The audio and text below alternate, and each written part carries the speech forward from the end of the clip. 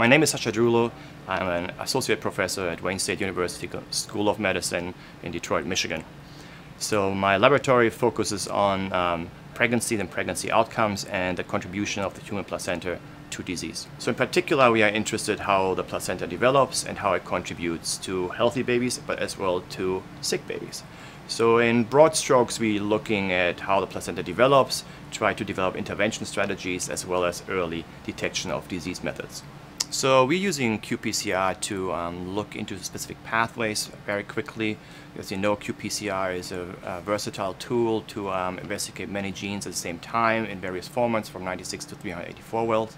So our CFX model allows us to do both things. The CFX Maestro Software enables us to analyze now the data quicker and more reliably, and helps us as well to do statistical analysis, which we were before with other versions not able to do so. I am mostly responsible for the qPCR-based experiments, both running the experiments and the analysis in the lab. When it comes to the CFX Maestro software, what I really like is that they have a statistical analysis option, so you can run simple tests like ANOVA on your data. It really helps to pre-screen and determine the success of your experiment.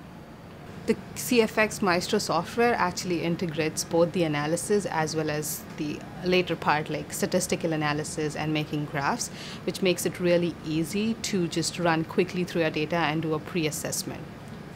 We try to use cutting-edge technology as the other lab.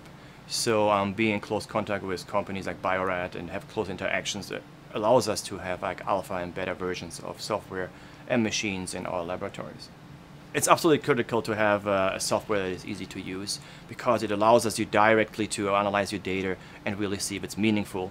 If you first have to export data and then go back to the office, it is really not very handy. So we really rely on a software which is like easy to use and straightforward.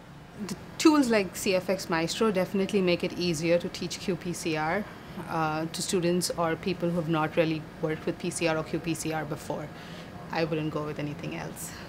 The CFX Maestro software is now at a stage where it's supposed to be, meaning that we can do meaningful analysis of our data directly when it comes out of the machine. Major concern is the reproducibility of the data and what does its data really mean. So in reproducibility, we try to use various methods, like not only qPCR, we use as well protein technology to see surely that this is what's happening. We use other methods, interaction assays, to further assure that the effects are correct and solid. Ultimately, we hope to help families to raise healthy children, and that starts in the womb. So we try to help target diseases as well as early as we can, help to develop intervention strategies, and I think we're making big leaps currently and hope to see that in the near future.